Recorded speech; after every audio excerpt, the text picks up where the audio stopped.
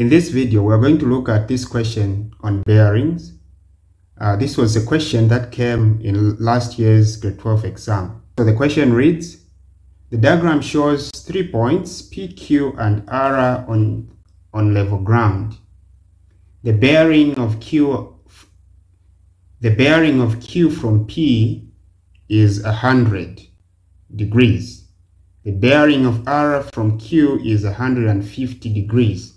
And PQ is equal to QR. So the information that we've been given is very important. Okay? Now the first question says, find angle QPR. Angle QPR. So the middle letter, so at A, they want us to find angle QPR. So the middle letter indicates the vertex where the angle is. So angle QPR is this angle here. Okay, so how are we going to find this angle? All right, for us to find this angle, first of all, we need to know what this angle is. Okay, so how are we going to know what this angle is?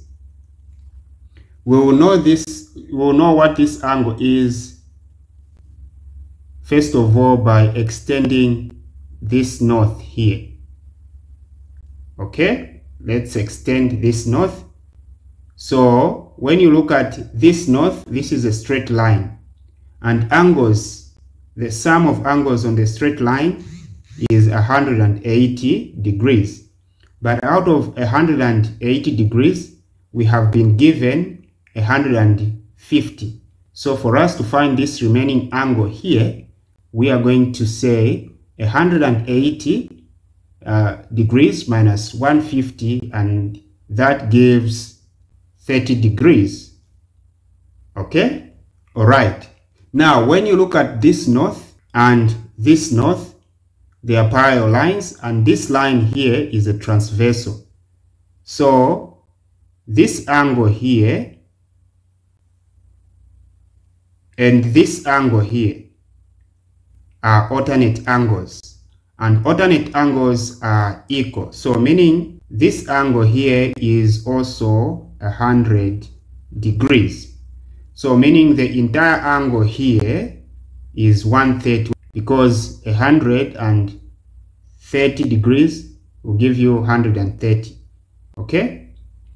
So now, because they have said PQ is equal to QR, meaning this triangle here is an isosceles triangle, meaning these two base angles are equal.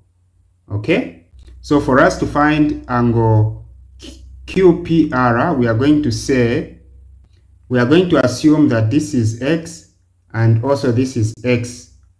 Okay, so we are going to say X plus X plus 130 degrees, you should get 180 degrees. 130 is coming from this entire angle, 100 plus 30. Okay, so X plus X is 2X plus 130 degrees is equal to 180 degrees. So you have 2X is equal to 180 degrees minus 130 degrees. So you are going to have 2x is equal to 180 degrees minus 130 degrees is 50 degrees.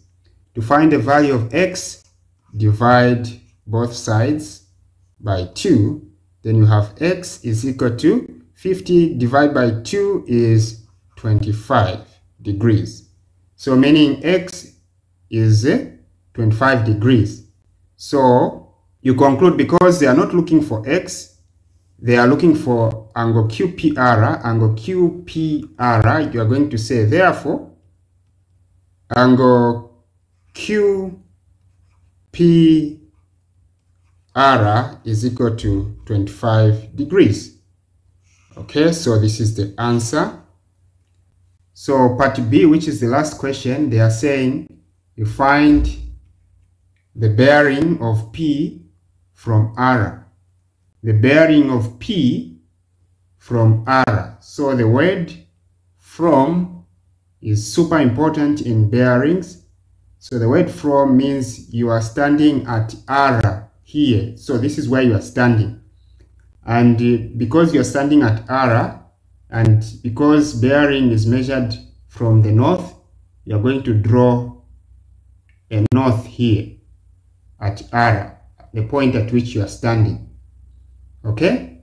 So you are going to measure the bearing from the north clockwise until you meet the line that connects P and R, because they are looking for the bearing of P from R. So meaning the bearing they are looking for is this one. All right. So how are you going to find this bearing? Okay. So for you to find this bearing, remember here we found that it's 25, x we said is 25, and because this is an isosceles triangle, even this other base angle is 25. So for us to find this bearing, we also need to know what this angle is. Okay? So when you look at this north and this north, they are parallel lines. And this line here is acting as a transversal. And so this angle here, the 30 degrees, is equal to this angle here because they are alternate angles. So this is also 30 degrees.